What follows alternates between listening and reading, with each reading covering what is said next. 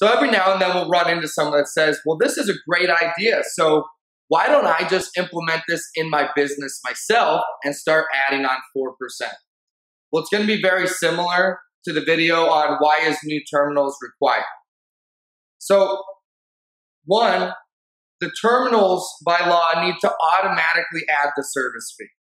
Okay, if you're running a $127.33 sell and you're manually figuring out what that 4% add-on is, there's definitely room for human error. So that's number one, why the terminals need to be sent out to make sure that it's done automatically. Number two is it needs to be separately line itemed on the receipt.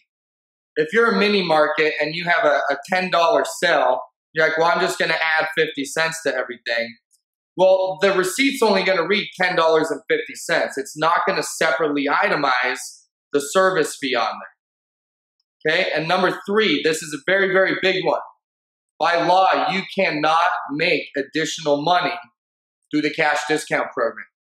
So again, if you're a market and you're running a $10 sell and you go charge 50 cents, that's most likely a lot higher than what you're currently paying the processing companies to accept cards. Hence, you would be making a profit off of it. Okay, the cash discount program, it is a big no-no to do this to actually make money.